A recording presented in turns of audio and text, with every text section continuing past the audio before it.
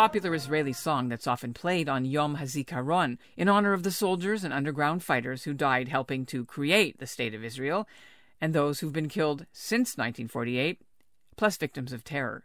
The solemn date begins tonight, Tuesday, and it comes a week after Yom HaShoah, when the 6 million Jews murdered in the Holocaust were remembered. But a retired Israeli general says it's high time Israelis learn not to be so insular with their history and start to honor also the 1.5 million Jewish Allied soldiers who stopped the Holocaust by fighting in the Second World War, including 17,000 Canadians. So he has a new museum about to open to do just that. It's called the Chaim Herzog Museum of the Jewish Soldier in the Second World War. It's located in Latrun, between Jerusalem and Tel Aviv, and the founder says he hopes after people visit Yad Vashem, Latrun will be their next stop.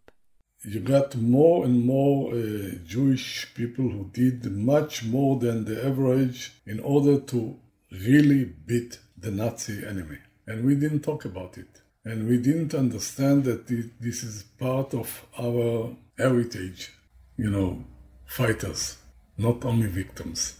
I'm Ellen Basner, and this is what Jewish Canada sounds like for Tuesday, May the 3rd, 2022. Welcome to the CJN Daily, sponsored by Metropia.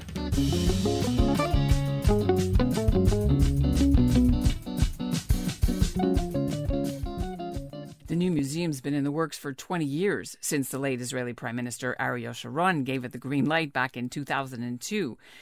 The museum was supposed to open in 2015, 7 years ago, but it's been delayed by political squabbling and funding troubles. Nevertheless, it is on track now to open in July. And while the late Canadian philanthropist David Azrieli's name is on the front as a major private backer, it's actually the British, Soviets, Americans, and the South African Jewish military stories which are getting major attention and their own separate wings, while the Canadian contribution will be highlighting 6 men: Montrealer Sidney Schulemson, an ace fighter pilot, Torontonians Ben Dunkelman and Gordon Steinberg. Dunkelman fought in the Israeli War of Independence as well, while Steinberg flew 92 missions before being shot down in the Mediterranean. Ottawa's Leo Heaps, who helped dozens of airmen escape Nazi capture, and Albert Hansen of Calgary, an engineer who built roads for the Allies. The 6th hero they picked, William Weiser, was not Canadian. He was an American who served with the RCAF. Coming up, we'll chat with the museum's founder, Zvi Kan-Tor. But first, here's what's making news elsewhere in Canada right now. I'm Phil Kretzmar in Ottawa, and this is what Jewish Canada sounds like. Toronto police say they didn't make any arrests at this past weekend's Al-Quds Day rally, as nobody violated the laws for hate speech or other criminal acts. It appears this year's rally was better behaved after stern warnings from the police chief on Friday that the force would be monitoring the anti-Israel crowd with cameras and sending in extra officers who are experts in hate crimes. But Jewish groups say just because nobody was charged doesn't mean it was fine. There were still upsetting slogans and anti-Semitic language used and calls for the destruction of Israel. B'nai B'rith wants the Canada Revenue Agency to investigate some of the mosques who bust people in, while CJA says it's reviewing video because the rally still called for an intifada and supported the leader of Hezbollah, which is a banned terrorist group in Canada.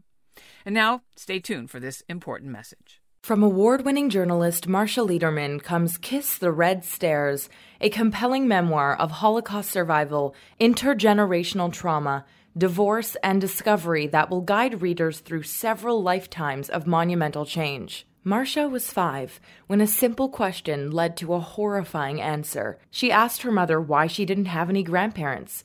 Her mother told her the truth: the Holocaust. Decades later, her parents dead and herself a mother to a young son, Marcia begins to wonder how much history has shaped her own life. Reeling in the wake of a divorce, she craves her parents' help. But in their absence, she is gripped by a need to understand the trauma they suffered, and she begins her own journey into the past to tell her family stories of loss and resilience. Kiss the Red Stairs, available now wherever books are sold. Retired Brigadier General Zvi Kan-Tor joins us now from Latrun. Welcome to the CJN Daily. Welcome. When was the first idea to get this museum started? Well, the idea came from one of our members, a retired veteran who served in the Red Army, And his idea is to make something like an exhibition here in Yad Vashem in Latrun. Nothing moved. Somebody told him about me. Honestly, I knew nothing about it.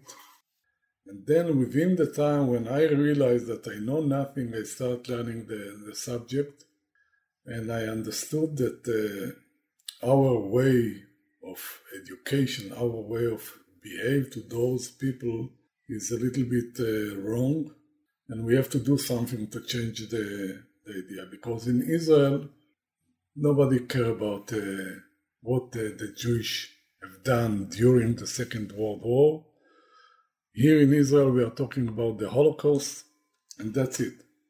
Why did you say you didn't know anything about it growing up in Israel as a soldier yourself? Why was there some stigma about remembering the Second World War?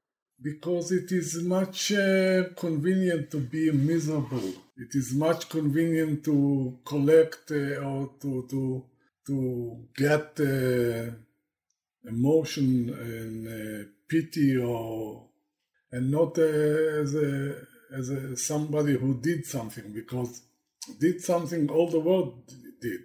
But the Holocaust is ours, and we want to be unique, so we talk about the Holocaust.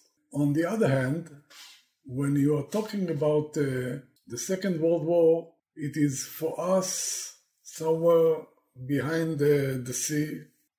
It is not our problem. The only problem is that they are killing Jews. We have to fight against the British here in Israel and to make our country free from the British. For us, well, we grew up that the British is the enemy. And then the fact that more volunteers went and joined the British Army, nobody talk about it here in Israel. And yes, we mentioned the Jewish Brigade in a few words. We're talking about Hannah Senesh. But if you check the real facts, you will find that more than 35,000 Jewish people from Eretz Israel, from Palestine, joined the war and fought. And in Israel, we insist that the only thing that you have to talk is about the Palmach and the Haganah, later on the Etzel and the Lehi, and that's it. And to talk about the Jewish people who fought in the Canadian Air Force, what is the connection between them and us? So we have to change a lot in the attitude of ourselves to ourselves, and to teach ourselves what really happened. And when we are talking about the motivation, you will find that the Jewish people joined the armies in higher percent than their number among the population. Why? Because they have family over there. They left the roots over there, their sources, their families, and they want to help them. The Canadian Army, for example, was a volunteer army. And see how many people joined. The South African Army is a volunteer army. See how many Jewish people joined the army. And I hope that our museum will tell a little bit about it and open the understanding, the willing to do and to learn much more about it.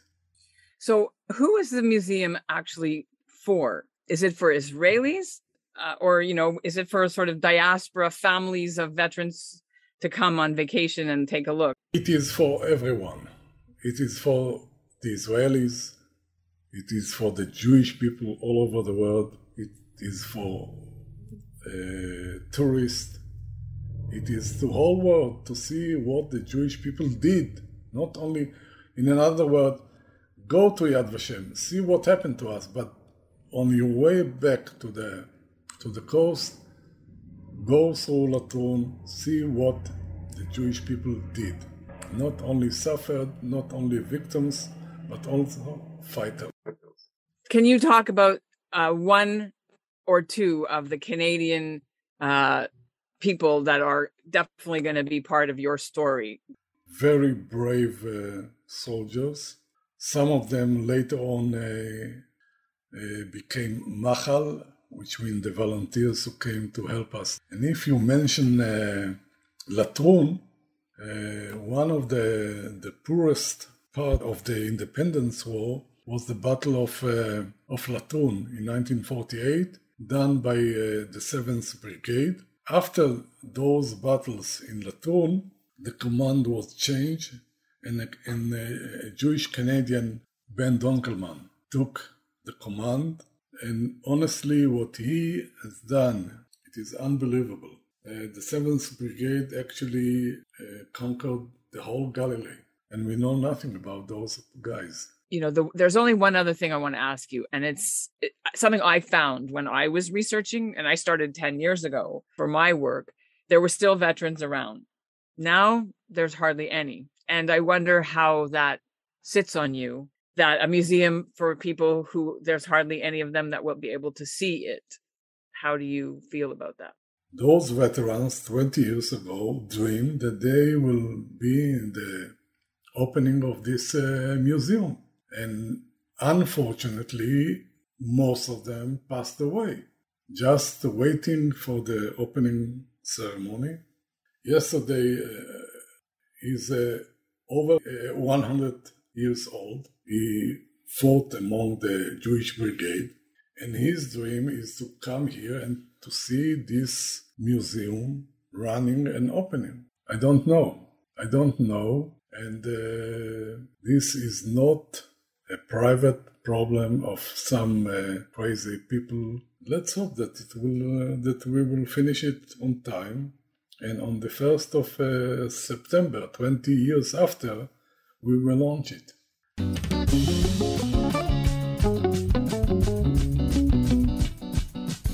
And that's what Jewish Canada sounds like for this episode of the CJN Daily, sponsored by Metropia. Integrity, community, quality, and customer care. Today's listener shout-out goes to Steve Argentaro of Toronto. He works for TSN, and he wrote to say he loved our story about Guy Lafleur posing for a Jewish kids photography assignment. And we'll end the episode with this clip of Canada's Minister of Diversity and Inclusion and Youth, Ahmed Hussein, who's sending greetings for Jewish Heritage Month. Hello everyone, bonjour tout le monde. May marks Canadian Jewish Heritage Month. It is a time to celebrate Jewish culture, faith, and history in Canada. Nous rendons également hommage au courage, à la détermination et à la résilience dont les membres des communautés juives ont fait preuve tout au long de l'histoire. From medicine to theater, engineering to music, architecture to academia, politics, law, and the arts and more, Jewish Canadians have made and continue to make invaluable contributions to our country. We continue to stand together against anti-Semitism and discrimination, whether it occurs online, at work, or in our communities. Throughout the month of May and beyond, I invite all Canadians to reflect on and learn more about the many ways Jewish Canadians have played and continue to play an important role in communities across the country.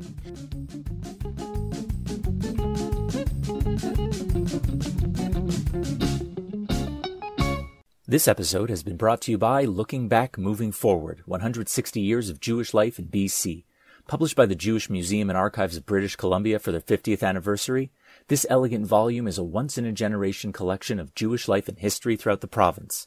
Order your copy today at jewishmuseum.ca.